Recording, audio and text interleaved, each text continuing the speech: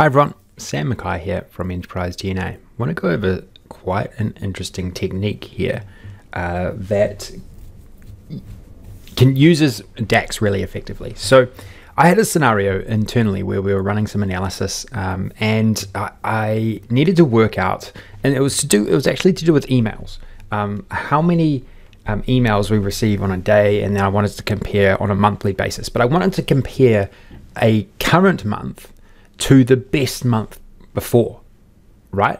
And so what you've got there is you've got data coming in every day. So you've got a dynamic data set coming in on a current month, but then you want to always compare it to whatever your best month was, so you can track how you're going versus your best month, okay?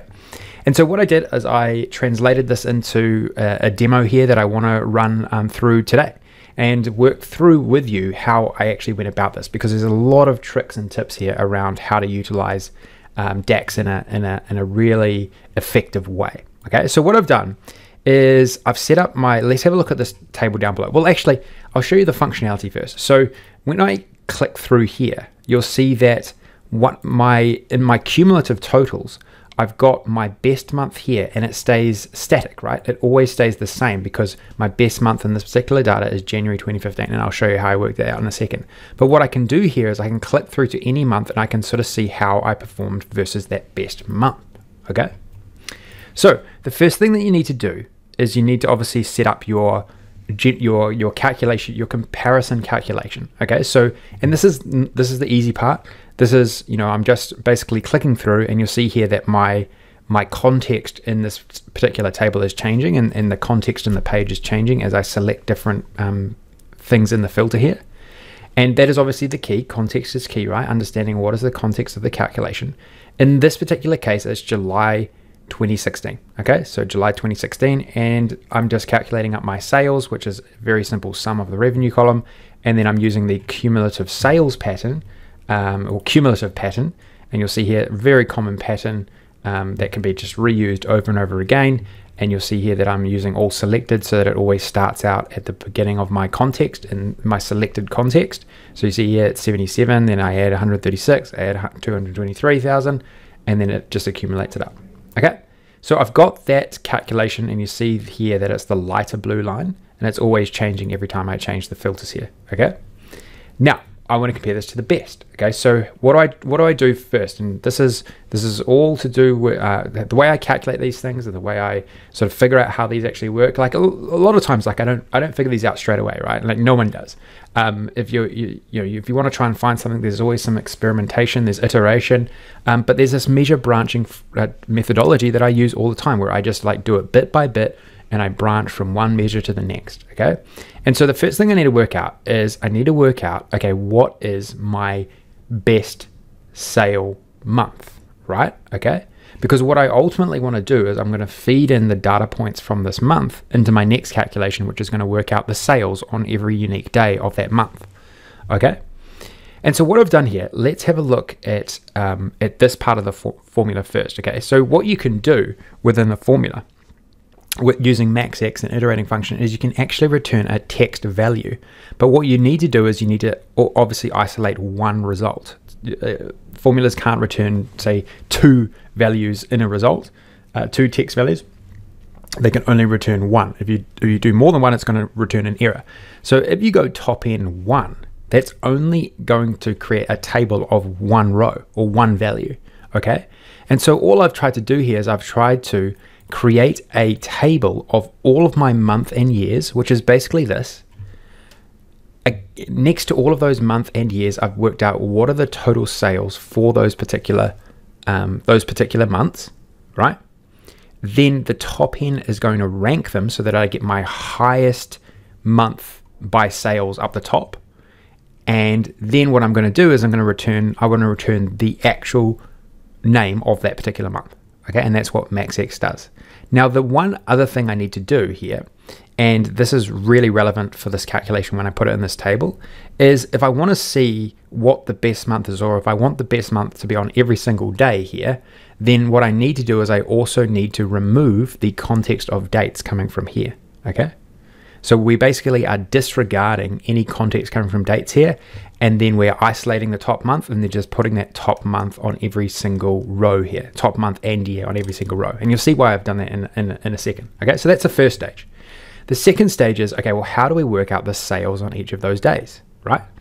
Because maybe we want to compare on a daily time frame what the difference was in sales one month to another month, right? And so what I did here was this. Okay, so I really used variables effectively here to really lay it out and try and make it as easy as possible.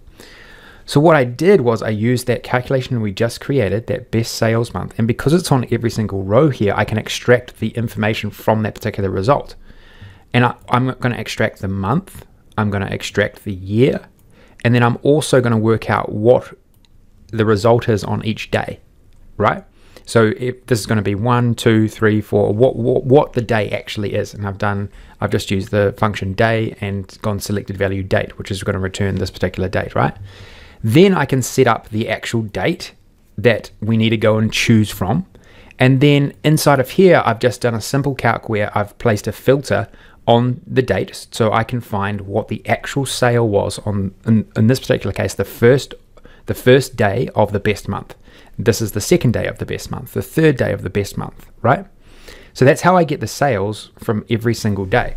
And what we could potentially do, so I'll just do this on the fly. What we could also do here is we could compare this daily, right? Obviously, I haven't done that because I've done it cumulatively because that's the best way to showcase different trends. But if I really wanted to, I could also do this where we create a visualization like this where we compare, we probably want that one, where we compare daily results, right? So that's another option as well. But in this particular case, I'll just see, put this down here somewhere.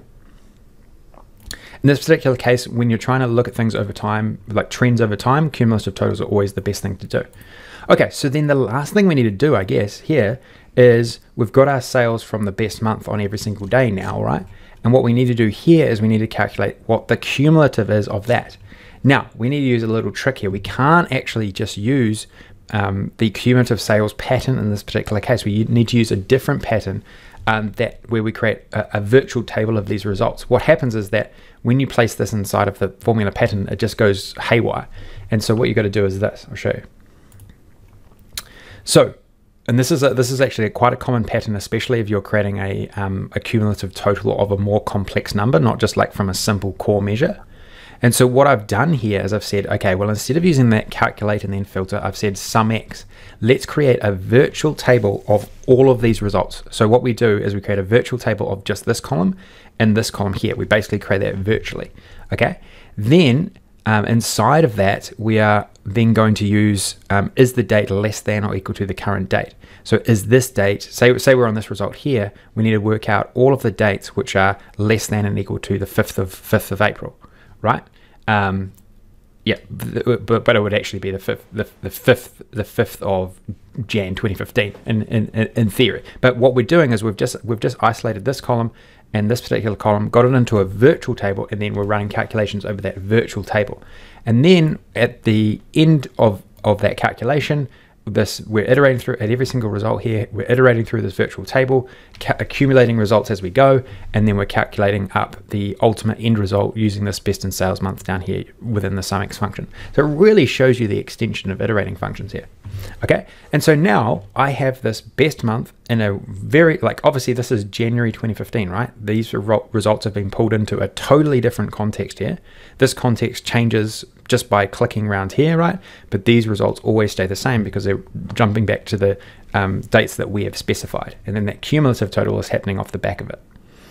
And then you could obviously go further. You could do the difference very easily from here. So maybe we'll just do that on the fly just to finish off. So I could create another insight here, which might be difference from best month or something like that. We usually like to use capitals from best month. And then all I need to do here is go best month minus cumulative sales. Go enter. So again, I'm branching, right? Measure branching. It's the absolute key. And then I can come in here, copy this, and sub this in. And so now we can quickly identify how we're actually tracking on any particular time frame. So I can get rid of this down the bottom here. I'll just make this a bit smaller. And I could click around, and I know this isn't the current date, but it would be exactly the same calculation. This is just, I'm just showing you how you can create something a bit more flexible, but you can see over time how we have tracked versus the best month. Pretty cool, right? So, okay, so I think that's all I wanted to show today. That was, that was just a really interesting technique that I had to use myself for some calculations that we were doing internally. And I definitely thought this was worth creating a tutorial. So hopefully you enjoy reviewing these techniques. There was a lot in there with some of the best practices around using DAX, etc. So hopefully you got a lot out of it. Okay, I'm going to round things off. Thanks for tuning in. I look forward to next time. See ya. Hey everyone, thanks for tuning in to Enterprise DNA TV. If you enjoyed the content covered in this particular tutorial, please throw the video a like. It really helps us and we really appreciate it. Also, don't forget to subscribe to the Enterprise DNA TV channel. We have a huge amount of content coming out all the time from myself and a range of content creators, all dedicated to improving the way that you use Power BI and the Power Platform. Lastly, check out Enterprise DNA's website. Plenty of resources and further learning that you can access very easily. All the best. Take care.